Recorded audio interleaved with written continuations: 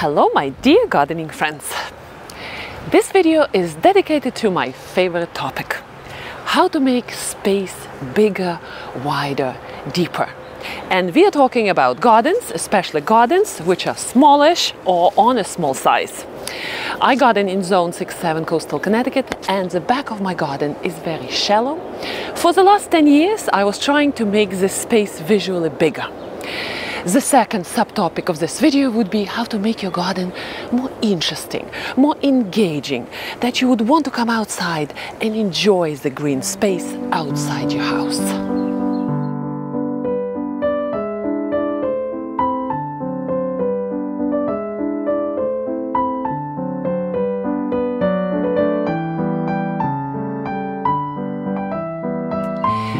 There are legitimate rules and principles which we can use to manipulate space. I'm sure, oh, look at this butterfly. He came to check my butterfly bush. And by the way, my butterfly bush just started blossoming and butterflies started to discover it. Look at this little fellow. Hello. Hello. Oh.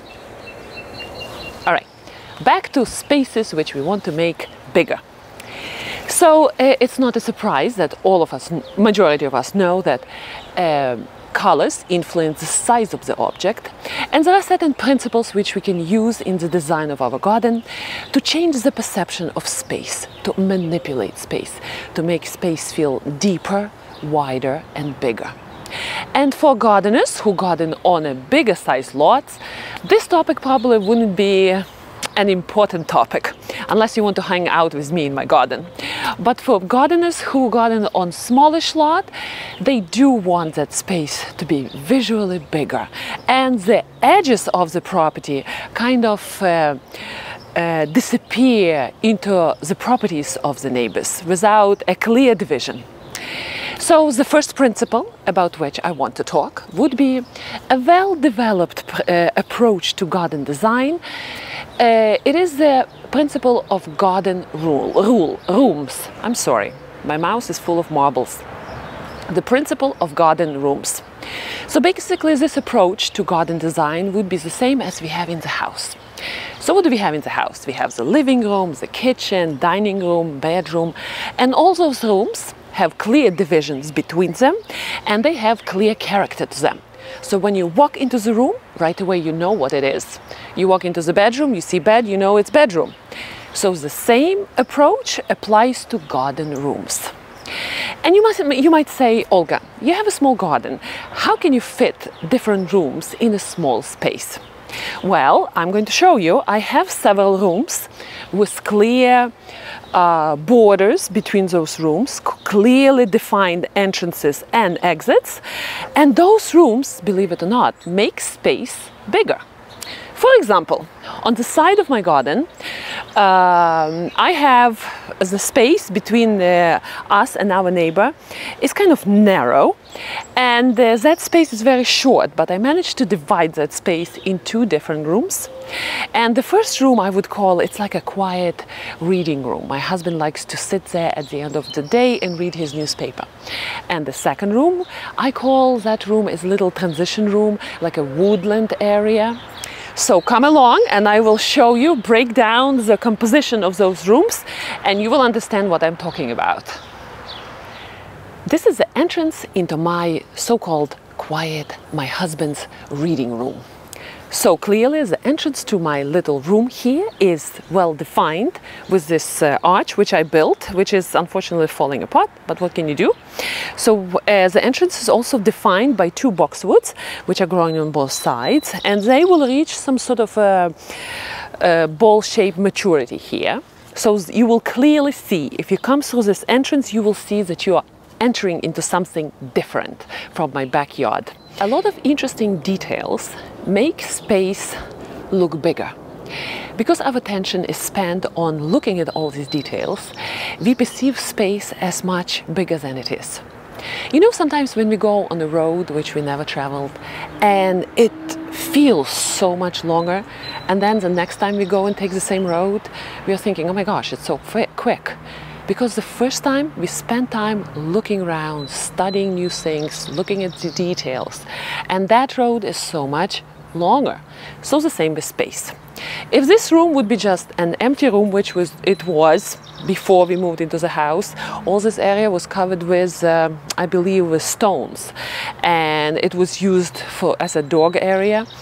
So when we came in here, I introduced raised beds, and by the way, the difference in soil level is perceived by our eyes as very interesting. So that wall I built, it's a very simple stone wall, so that foundation was raised up. I planted all these plants, and here there's a bunch of different things going on, and this area is a little bit of a mix of everything. On another side, I have my husband's bench, wonderful, beautiful Rose of Sharon. I replanted it, I believe, last year. So when you come in here, you have a lot of little things for the eye to indulge. Look at this little time sharing space with my pathway here. And I watch people when they come in here, they right away they start looking at this handmade path with pebbles, and they walk on it, they look at it, they slow down, and they slowly make their way to the exit of this little room. Just imagine if this area would be just a plain grass area. People will go in and out quickly, but because there are a lot of little details, it makes this space more engaging, more interesting, as a result bigger. Now when we go this way, we will move to a clear exit, which is symbolized by that stone and also the fence.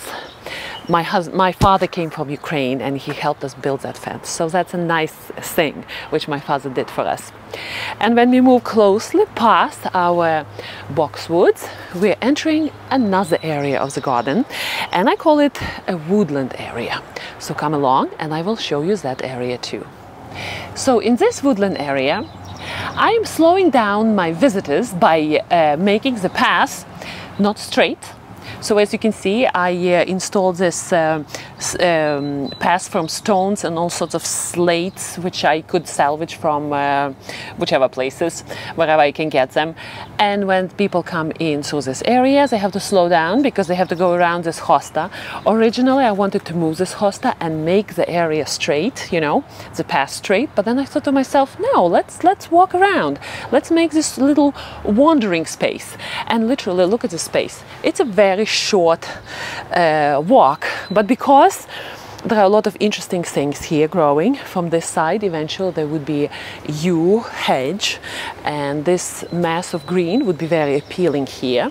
And on this side we have beautiful peonies, which are wonderful things during all year. They create a nice green canopy here. Also we have interesting big hostas here, which are ready to blossom soon. Boxwoods, they will grow probably to this height and will take this area under our library window.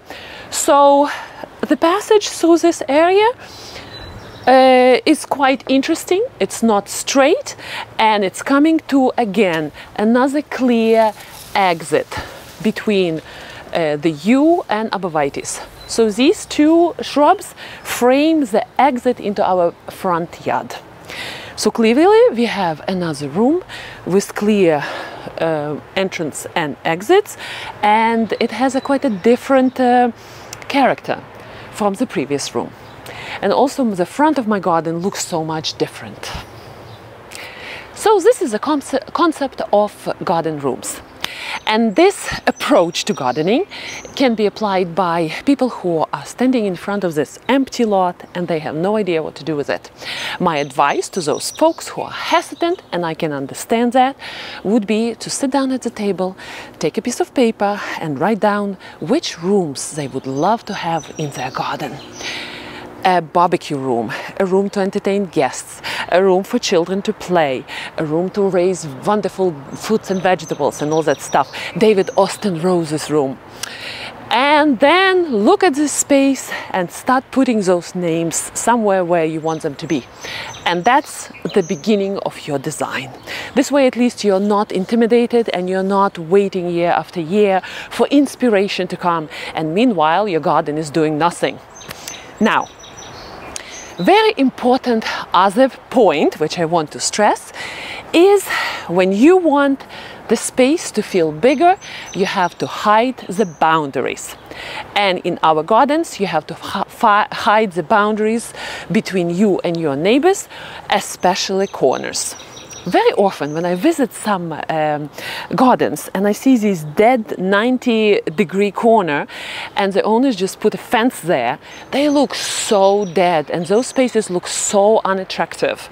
So the best advice I can give those owners, if they have a fence there, try to create some sort of a layered effect using either trellis. Put a trellis in front of that fence. Plant some climbing vine on that fence. Plant some shrubs in front of that climbing vine. This way our eye will get confused by looking at all the different textures and sizes and depths, and our eye will not be able to perceive where the border is, where that garden ends. So for example, there are two corners which I'm going to show you in my garden. We will analyze those and I will show you how we solve the problem of two corners in my backyard. Come with me and I will talk about that corner right now. So here we are, 90-degree dead corner. And when we moved into this house, probably you know from my previous videos, these beautiful arborvitaes did not exist. There was an ugly link fence behind them. There were little low-growing hostas, and all this corner was empty. And by the way, this all didn't exist. The land was straight going in, and there was, I believe, only grass there. So what we did, you see behind the bark of this beautiful tree, there are shrubberies growing there. Somebody, our good friends, was throwing 3 rows of Sharons. And you know, rows of Sharons are so dependable. They're not quick to wake up in the middle of spring, but otherwise they don't suffer from any diseases. So what I did, I put 3 rows of Sharons behind the trunk of this tree, and they're doing very well there. And mind you, they are an excellent green cover, green backdrop to underline the beauty of the trunk of this tree. Now, what made this corner even more interesting, we very slowly raised the level of the soil here. And I would not advise you to do it very quickly if you want to do it near the root system of your tree, because trees really don't like when you put a new level of soil on their established roots. I see so many times beautiful dogwoods and other ornamental trees, weeping cherries, blossoming cherries. They have their, you know, their landscaped design there, and they have a heap of mulch around their trunks, freshly established. And I know that in several years the bark around that contact with mulch will start failing, and tree might even die, because trees don't like extra stuff on their roots once the tree is already established. So what we did, we very slowly raised this level of soil here probably in the stretch of several years. And then I built this wall here. And by the way, look at these stones. These are my newfound treasures. Somebody on my street was throwing stones away. So I said, let me help you. Instead of you throwing it into, you know, bringing it away, I will just take it and I'm going to rebuild this wall. And I will build it right here on that side. I ran out of stones when I was building this wall. So now I have some of them to at least start that wall there. And meanwhile, these stones are favorite places for chipmunks to hang out. But back to our corner. So as a result, when we look at this corner, we don't see a corner. We see the beautiful bark of the tree. We see a beautiful green drop at the back. We see azalea growing in the front. We see beautiful color, chartreuse color here. We see hostas here, stones. Sometimes we see chipmunk here on this stone, happily eating a nut. And our eye gets so busy that our eye doesn't even notice the corner. By the way, do you know that this is the other corner of my property where there is 90-degree angle and it is securely hidden by our holly tree, which by now is becoming very mature, very big, is occupying somewhat a lot of space, which I'm not really happy about. But you know what? I found a way out of it. This is my hiding place because holly is covering a lot of ground with its branches, lower branches, and we never raise the canopy of that holly. So you know what goes there? My compost bags. And by the way, here's the link how I do compost. The best thing you can do for you and your garden. There's so much stuff we throw away, we can compost it, and that would be the best gift for our garden. So all my bags go there and nobody can see it, since I don't have a designated special garden room for my compost, since my garden is so small, so I have to compromise. And this corner is a hiding place.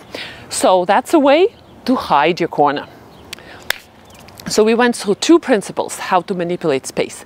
Make space filled with a lot of interesting details and divide space into clear rooms. Hide the boundaries. And by the way, in the previous video of this series about how to design a garden, I focused on privacy, how to make the garden more private. You're welcome to check it also, it's right here. Now, what else can make our space feel bigger? Of course, color. And we know it. When we put something darker, we look slimmer. So the same applies to our spaces in the garden. For example, come and look here. Here you see that U, and I talked in my previous videos about it, but that U brings the space deeper. It just disappears at the end, and nobody knows that there is a fence, and behind that fence is our neighbors. So warmer colors bring space closer to you. Darker colors kind of disappear in the distance and you kind of don't notice them. They appear further away. So this was a very happy coincidence that the previous owners put it U here, and we just let it grow, let it mature in its wonderful untrimmed state. We just trim it on this side, and as a result it is a wonderful color for the background to highlight the colors of this pergola, butterfly bush on one side, the light color of roses on another side, and as a result I think the space is perceived as bigger. So when you have when you want to use color in your garden, oh, the butterfly, use warmer colors closer to the area where you're going to observe them, and darker colors use at the end of your property. How about making garden more interesting, more engaging? Well, the first suggestion which I will give you is you have to make the garden your own. Your garden has to have your personality in it, meaning you can't just pick up the phone, call the landscape company and say, okay, you're going to come once a week, cut my grass, take care after my shrubs, and my landscape is all done. Well, let me tell you, your landscape will look the same as 100 other landscapes on all other streets around you. But if you want to have a character in your garden, if you want your garden to be your own, you have to take care at least of some portion of your garden. And believe it or not, it's not as difficult. It's just you have to devote to your garden maybe half an hour every day, meet your weeds for 10 minutes a day, and they wouldn't be conquering your garden. It's so much easier to do little tasks here and there in the garden while you're doing your morning stroll, and then you don't have this, you wouldn't run into this monumental task of, oh my gosh, now I have to weed all this area, and how I'm going to do it, I don't have time. So you in the garden will make the garden so much more interesting. Little details make garden also very interesting, and some people overdo it with I call it tchotchkes, garden tchotchkes, so be careful. Use garden decoration sparingly. For example, here we have our bird bath. I decided to put stones around it because we have a lot of water spilling, and I think it looks very organic and very nice here. And I wouldn't do anything else here. Here we have another decorational element. Right here we have this old birdhouse. No birds there because it looks quite old and the opening is very big, but I think it looks very well there. So that's another little quiet decorational element. And I would advise you to stay away from plastic and bright fabric colors. Go for something natural, something made out of wood, something which will age in your garden and will look always good. Birdhouses are very nice, and there are so many cute versions of them. So all these things make garden interesting. Now, another thing which I wanted to talk about is to make garden interesting, it has to be engaging. There has to be a mystery in the garden. You want to go out and go and explore your garden. What is there behind that hidden corner? What is there which I don't see 100%? I just see an alluring side of it, and I'm dying to see what's going on there. So the mystery of the garden is very important. So when you go outside on your back porch and you see everything in front of your eyes, believe me, you don't want to go to explore. But when you go outside into a porch and you see that there is something behind the corner and not everything is visible to your eye, you want to go and explore. And very important, even if the garden is a little bit, like in my case, you want to go for a walk in your garden. I created this path. And it is what? It is 20 steps long, and believe me, it's nothing big, but every morning when my daughter walks here, I just stand there in the kitchen and I love it because I created something for her to enjoy. And even like 5-10 seconds of peaceful walk, it's a great thing to do.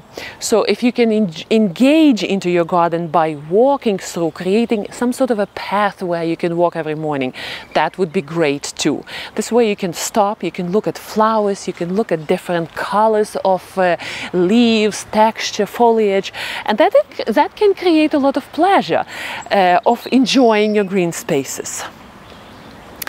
Another thing which is making space more interesting and, by the way, bigger, is strong vertical structure in the gardens. Our eyes perceive vertical structures as something bigger than they are, and if garden has strong vertical bones, garden automatically looks bigger and more interesting. For example, here we have arborvitaes growing here.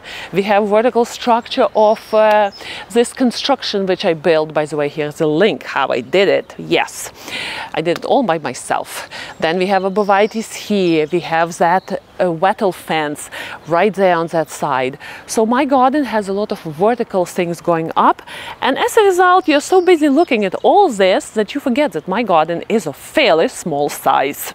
So the suggestion is strong vertical constructions. Don't be afraid to go up in your garden, and don't be afraid to borrow beautiful views from your neighbors. If you have beautiful views, they enlarge your garden too. What you can do, if you see some sort of an element there in your neighbor's garden, you can repeat it in your garden. This way you will connect it together, and this way the space would be connected between that element in your neighbor's garden and yours. So these are things which I wanted to talk to you about the garden, how to make it visually bigger, deeper, wider, and more interesting and more engaging. Let me know your thoughts under this video. By the way, big thank you to the cameraman, my husband, who is filming today. Thank you for watching. Please do subscribe to my channel. My kids are calling me YouTube Queen. So your subscriptions and your likes are well appreciated. Happy gardening. I will see you next time.